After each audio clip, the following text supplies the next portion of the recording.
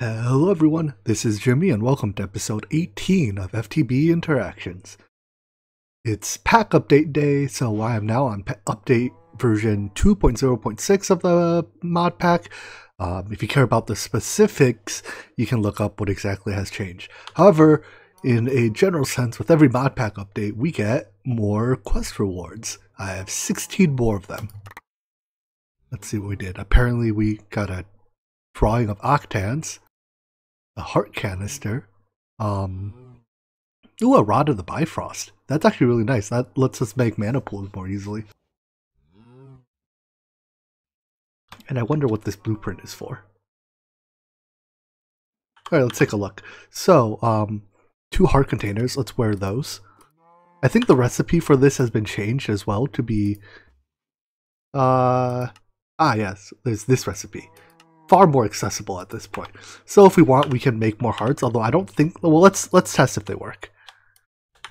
So I made my heart amulet because I needed something in my amulet slot just to hold the runic shielding. It doesn't seem to work. I still only have 1 heart. The runic shielding still works, but it doesn't give me extra hearts. I presume as a result, I still can't use my dislocator, but we're gonna give it a shot anyways. Nope, still can't use it. Oh well. What else is in here? Besides a lag spike. Storage key. This is like the... Well, I don't need to keep it on me. It locks drawers. Convenient. Mechanism laser, huh? What does this do? I know you can use it as part of your fusion reactor. Press left shift and backslash. Jeez, way to pick 2 keys that my hands literally cannot reach together. That wasn't good. Whatever, I'm gonna put all this away. Oh, I should have looked at what actually that blueprint was for. So it's one of these. I guess it's one I have 1 of. I don't know. Let's put all this stuff away. For my goal today, I want, let's put this in our book. I want to make start making titanium, because that is a necessary component of matter receivers. Right, which will allow us to teleport around more easily. We just need fine titanium wire. So let's pin that. Very much true to the spirit of Greg Tech, making titanium is a rabbit hole. So to make titanium, you need to make a hot titanium ingot and freeze that in a vacuum freezer. So we have to make a vacuum freezer. I guess I should have pinned that. To make the hot titanium ingot, you need to, in a blast furnace, you need magnesium dust and titanium tetrachloride. Magnesium dust comes from magnesite ore, and titanium tetrachloride comes from carbon rutile dust and chlorine.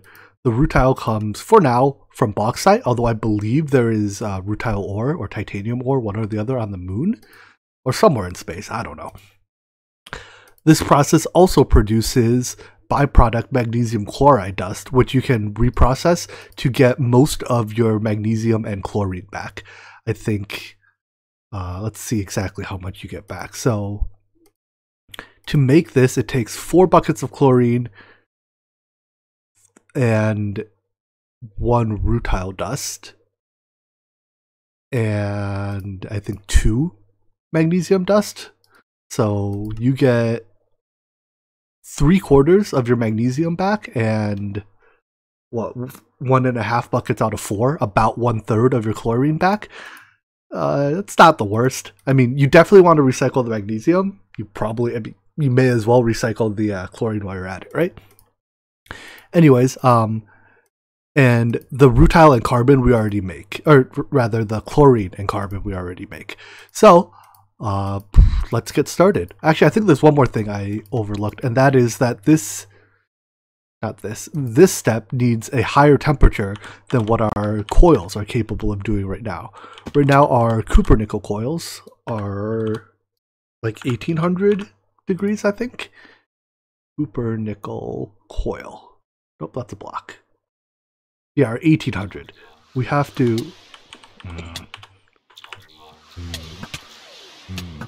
The downside of having gone to space is that now laser creeper dino riders from space start spawning. And they're like all out there, except, you know, most of the time mobs can't reach me here, but the flying ones can. I might have to do something about that at some point.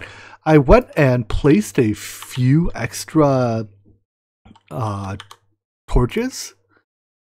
In these claim chunks here, I placed a few extra of those like don't spawn mob torches, but I actually think what's happening is because I didn't chunk load those chunks, I'm physically too far away to load in those peace candles, so they're still spawning mobs out on the shore there. Oh well.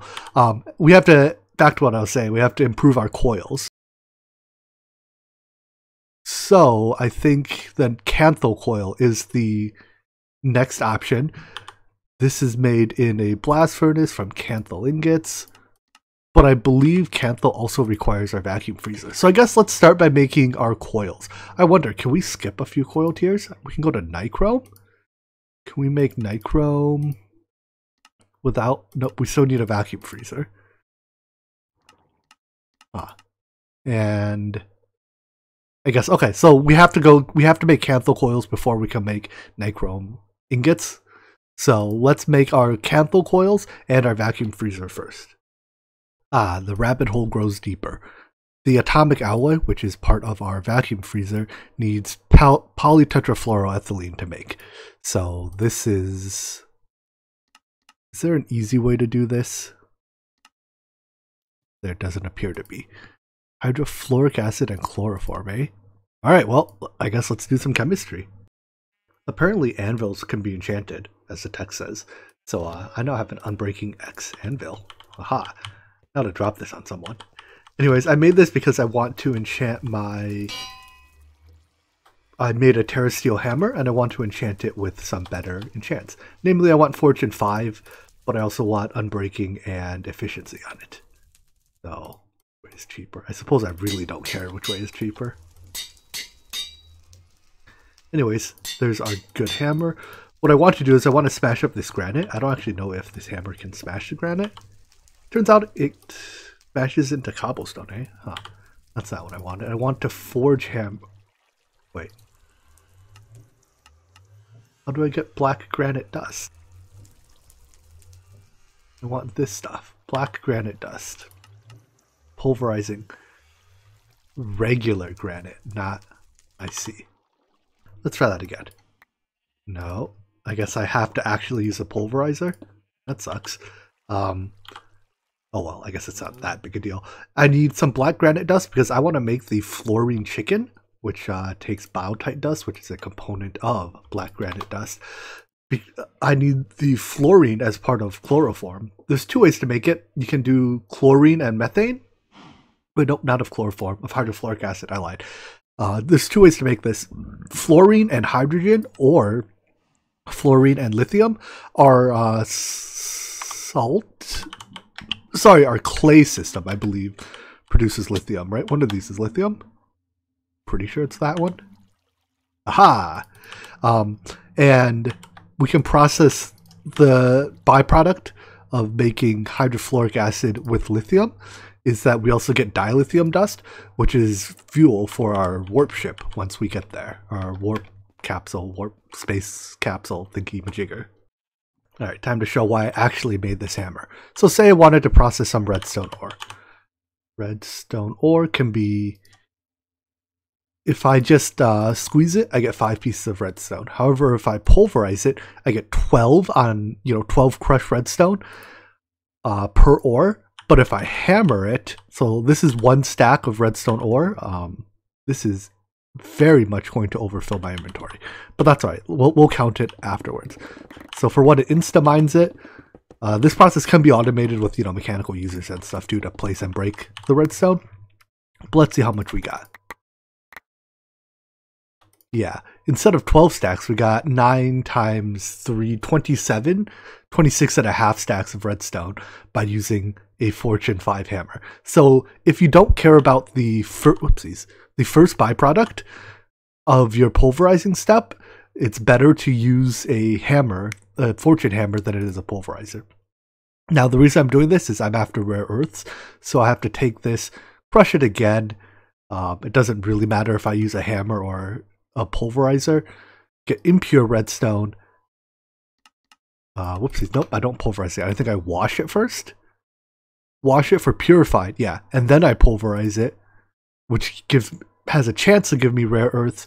In addition, the centrifuging step afterwards will definitely give me rare earths. It's a necessary component in the morphic resonator, which is a part of the fluorine chicken. Someday I'll set up a robust ore processing system. Right now I'm just using a basic ore washing plant that I set up way long ago.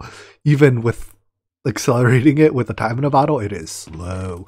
But it's given us 11, 12 pieces already. So let's go process. This step has to be done in a HV or better macerator because I care about the byproduct. So we'll stop processing crushed topaz for a second, and this should hopefully give us some rare earths. Then we just dunk this in liquid starlight, process that apparently takes forever, 20 seconds at MV, and this is an MV machine, so 20 seconds each. Time to once again commit some animal cruelty by shoving a chicken into fluorine and some other probably pretty nasty things. But the end result will be a chicken that poops out fluorine. Having started this process, it produces remarkably little hydrofluoric acid. I didn't realize it only produced 100 millibuckets per 2 lithium input. I might run out of lithium at this rate. But it's not a big deal, I guess, if I run out of lithium, so be it. I don't need that much hydrofluoric acid either, I think, to make tetrafluoroethylene. No, I do. I don't know, I'll think about it. I came to the conclusion that I'll let this chemical reactor stay here and run as needed to make dilithium dust, because we still need this for our rocket ship. However, I'm not going to really bother using the hydrofluoric acid out of it. I set up a dedicated reactor that's fluorine plus hydrogen to make hydrofluoric acid. This will be our hydrofluoric acid source. This, I suppose, will be an incidental hydrofluoric acid source, but it'll be just that, incidental. Anyways, given that, the other thing we needed to make then was chloroform, so it's methane and chlorine. Both of those come from logistics pipes because they're not on our main conduit network. And that makes hydrochloric acid and chloroform. I'm using chloroform here as but we'll backstuff the machine. So if the hydrochloric acid tank here fills up, we start voiding it. Oh well. Putting together our hydrofluoric acid. Particularly nasty stuff, by the way. You do not want to be in a room with it. I guess a lot of this stuff is particularly nasty stuff. You don't want to be in a room with it. Anyways, putting together hydrofluoric acid and chloroform makes tetrafluoroethylene and dilute hydrochloric acid. I just throw the dilute hydrochloric acid away. I can't be bothered to reprocess it because both hydrogen and chlorine are completely renewable. Then we polymerize our tetrafluoroethylene with oxygen. We can later, if we like, add some of our titanium tetrachloride to make this process more efficient. So the oxygen one per 140, basically per ingot of tetrafluoroethylene, you get an ingot and a half of polytetrafluoroethylene. For if you add titanium tetrachloride to the mix, you get a 1-to-2 ratio. But it uses some of effectively your titanium, right? So I don't think I'm going to bother with that, but it is an option. Then with this, all that's left is to harden it into ingots or whatever. Or I guess in this case, I need to use it in liquid form, right? It's used in a handful of assembler recipes. Ooh, a very important assembler recipe. So I guess we need some in liquid form and some in item form, because I believe these plates are useful. Yeah, they're used to craft other very important things. So I'm going to store some of it in a tank. Let's do that. And I'll harden some of it into plates. And with that, our polytetrafluoroethylene, or Teflon if you prefer a simpler name, is done. We can now move it over to our assembler where, let's see, put it in here. And it starts making the atomic alloy. All right, we are almost at the point where we can make our vacuum freezer. Vacuum freezer, like all GregTech multi-blocks, is pretty configurable. It's up to you which voltage tier you want it to be at by choosing your energy input hatches, and your item and fluid input outputs. So the quest asks for you to build one that has both fluid and item input output. However, for this purpose, I only need items. So I'm going to probably omit the fluid components. But you can shift right click it, it shows you the layout.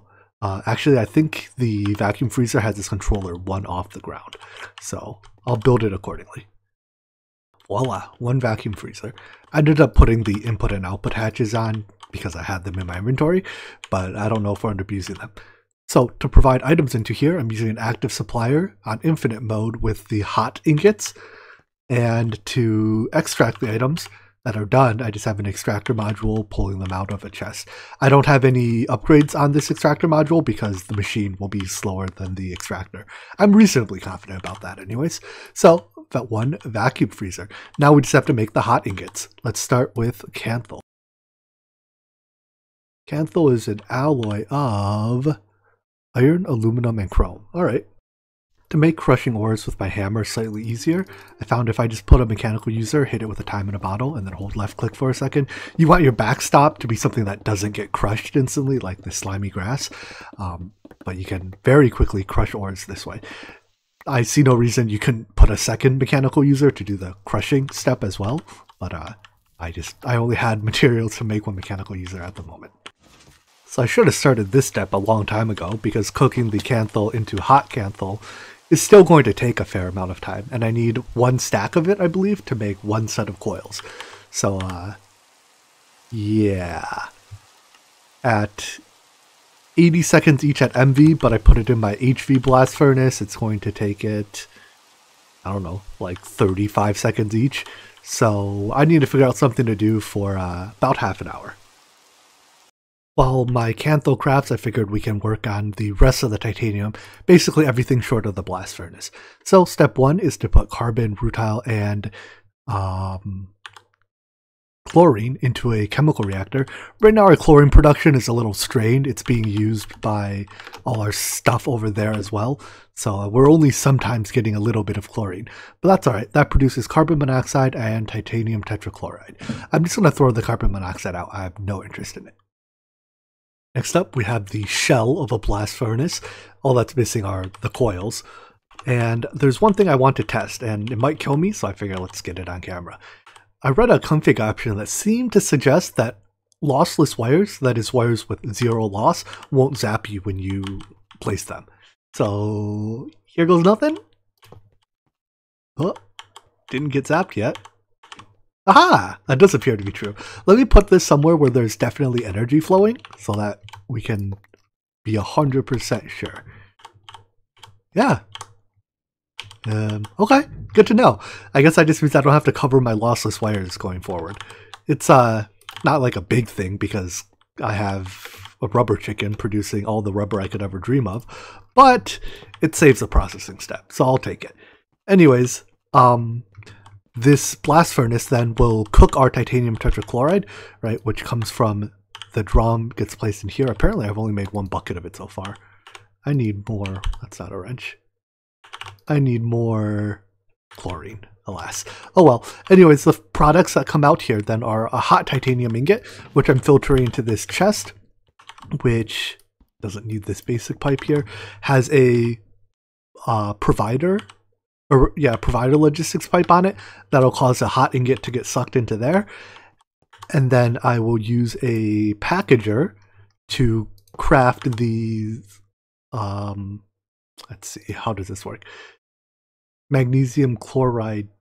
Oh, I don't need a packager yet. I need a chemical reactor to react this magnesium chloride dust with sodium dust.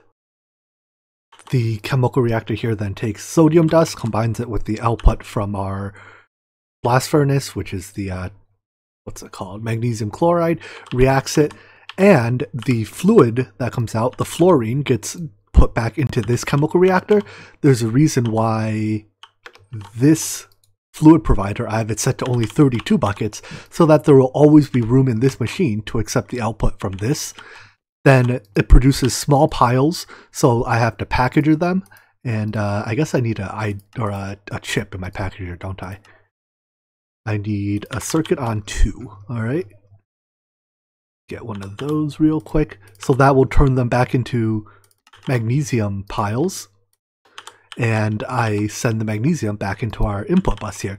Likewise, this supplier, I have it set to only 32 to make sure there's always room in this input bus to accept the output from this, so that the output never gets stuffed, but the input may, the input and the processing time will be what determines how long we run this for.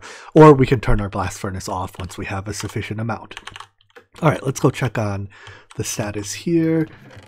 Yeah, that's over a stack. So we need to cool them to do so. Well, first of all, grabbing them burns you. Ow, ow. So if I put them away into my ender chest, that's also the wrong color. So let's put them into the right ender pouch. That puts them into our logistics pipe network, which should then send them over to our machine here. It has to come from all the way over there, so it'll take it a little bit. Here it comes, I think. Right, yeah. Hot ingots are flowing into here. Nice. So now the vacuum freezer will freeze them. This is a very fast process. And then they will be extracted out the output. I guess maybe I do need upgrades on the extraction. Man, extractor modules suck. Alright, just with 3 action speed and item extraction upgrades, this is now fast enough that the vacuum freezer is the slower of the two things. So now I just have to turn those into coils, which is pretty easy. I have to wire mill them and then craft them. I realized I did my math wrong, and we actually need 2 stacks of Canthal ingots to make 16 coils. So I have a bit more Canthal cooking right now. But in the meantime, why don't we upgrade our chlorine production, because it is obvious that our current chlorine is a little bit too slow. Right now we're bottlenecked by this electrolyzer, which processes salt water into chlorine over the course of 36 seconds per bucket. So let's upgrade it to HV. It's a little tricky because this is on an LV line right now, so I have to somehow run HV power over here. Where's my nearest HV line? That's even MV. You know what, I'll just do it wirelessly. So I'll just use a CEF to convert, FE or Forge Energy into EU and transfer the energy wirelessly. Unfortunately, I don't think 1 Spectre coil isn't actually enough, so I'll just use 2 Spectre coils. I could also upgrade our Spectre coil to the redstone tier. However, this takes these microchips, which I don't know. I guess it's not that bad. I could just make them. I would prefer to make them in the assembly or in the assembler, but the assembler recipe seems to only take exactly this one circuit. And this circuit is actually the one I can't make because I don't have like a glue source or a bisphimol source to make these circuit boards. I literally just skipped over this because I didn't want to make these circuit boards. So, oh well. Because it's only 1 amp, 2 Spectre coils provides exactly the same, the right amount of energy. So this causes our electrolyzer to run a lot faster. Our bottleneck here might probably be the centrifuge if I had to guess. I can upgrade this to MV quite easily with just a transformer. Maybe I'll do that. Or maybe I'll just leave it because we're already significantly faster. I guess all I have left to do is to set its output. To send whatever this stuff is. Sodium hydroxide. I did upgrade our centrifuge to MV tier, and now each time I do something, I move our bottleneck elsewhere. Now it appears to be our thermal evaporation plant. I'm trying to make it consume more power. You can just tell it how much power to consume, but it's really weird. Like if I tell it 500, it's like, okay, I'll make 200. If I tell it 200, it's like, okay, I'll do 80. Like, why don't you use the number I give you? I guess it's dividing it by 2.5 for some reason. It's probably just using a different unit. Joules. It's using Minecraft joules. That's an old unit. Alright, whatever. By turning up the temperature here, that just causes our thermal evaporation plant to generate brine at a faster rate. Now we're up to, 9 millibuckets a tick and counting. So hopefully, once it's heated up, our system will be in perfect harmony. Finally, our Canthal is done. So we can turn them all into coils. I'm only going to make 1 set of Canthal coils because after Canthal is Nichrome, and Nichrome is just better, and it doesn't use any better or any harder materials. So I see no reason not to go there next. Anyways, let's put our coil blocks down. And hot. blast furnace immediately forms and starts running. Nice. So as soon as one cycle is done, I would accelerate it, but it's already drawing 4 amps. I don't know if I produce enough energy to really accelerate this much. In fact, the answer is no, I do not.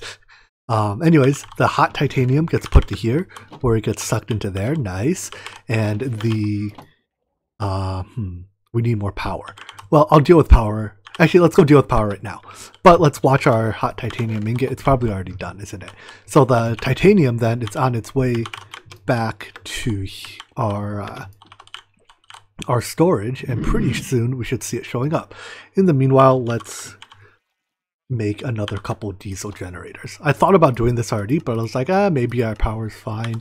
Stainless steel gears. Aha! Thank you, Past Jimmy, for having thought of this already. Past Jimmy, you're a genius. Alright, let's make 4 more. And our first few titanium, our first 1 titanium at least, is done. So let's get it and complete the quest, or at least the task. What more do you want from me? An EV machine hull? Alright, fine. That gives us 8 hot titanium ingots. And these 4 diesel generators should tide us over until we can generate EV power. Just fill them up with fuel. And now when we come over here, our machines should no longer be complaining about lack of energy. Nice, and they're running. So I just want to do a quick check, make sure nothing's stuck. But no, everything seems to be good. And our titanium, there we go. Yep, we have 3 buckets of it waiting to be processed. All right, so here's titanium automation. In fact, it is even fully automated. As it is configured right now, I don't even have a way to shut it off, which I should probably make. So which machine is the best one to shut off to control the process? I'll just do the blast furnace.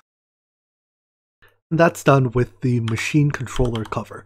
So to place it, or you want to place it on one side of your, like the main block.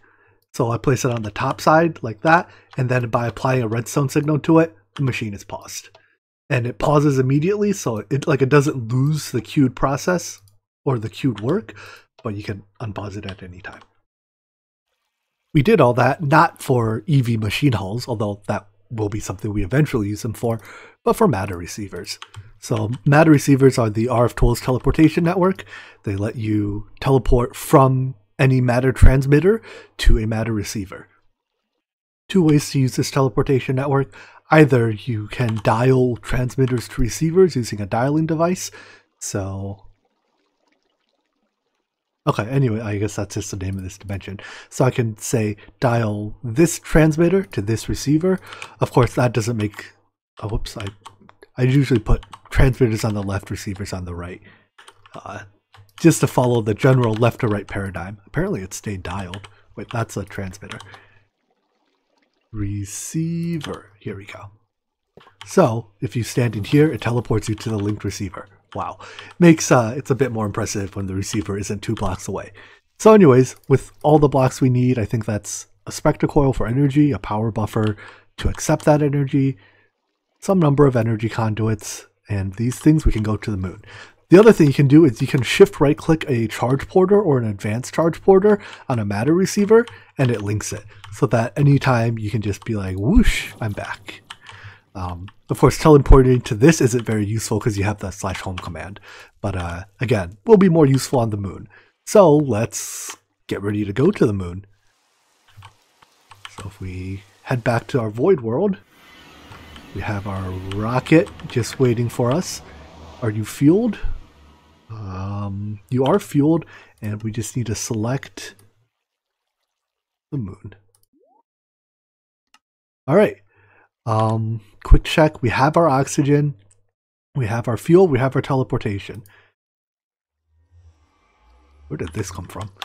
I noticed that the broken Tinker's tools never despawn, so I think the ones I had thrown out a long time ago are still on the ground somewhere.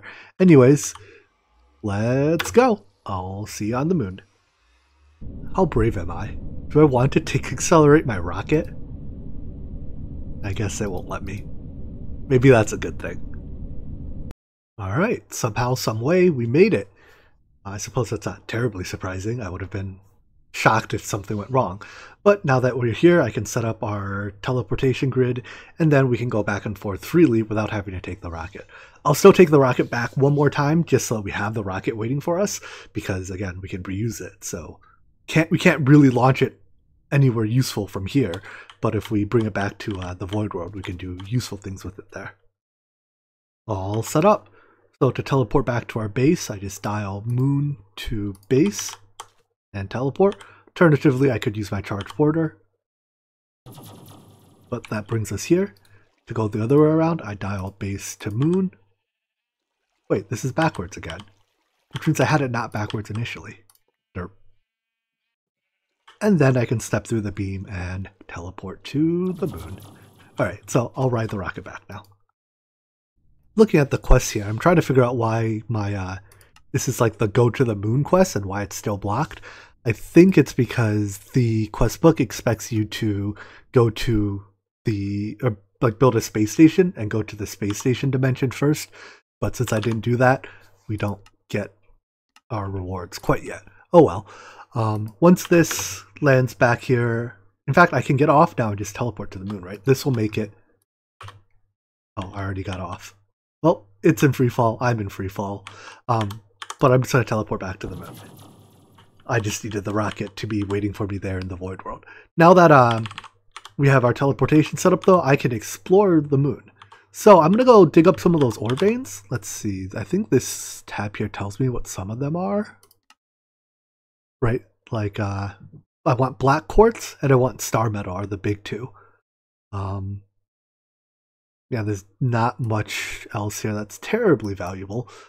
But I need to find some of those veins. I think there are also lunar dungeons. So if I find one of those, I mean, there's a boss around. So I presume he is the boss of the dungeon. But if I find one of those, then we can clear it as well. A scan for chests on the surface reveals there's just some scattered more or less throughout at low Y levels. So I'm just going to dig down there and we'll see what's waiting for us, I guess.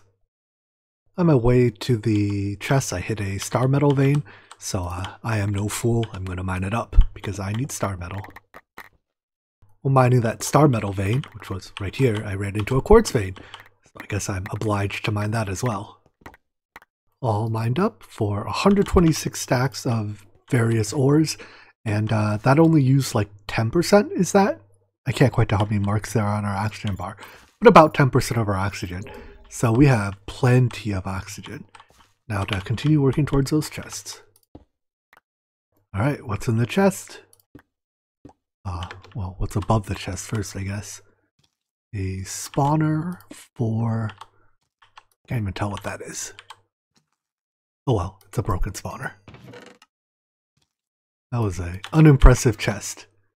There are dungeon blocks up there. I guess I should see, is that like a dungeon above?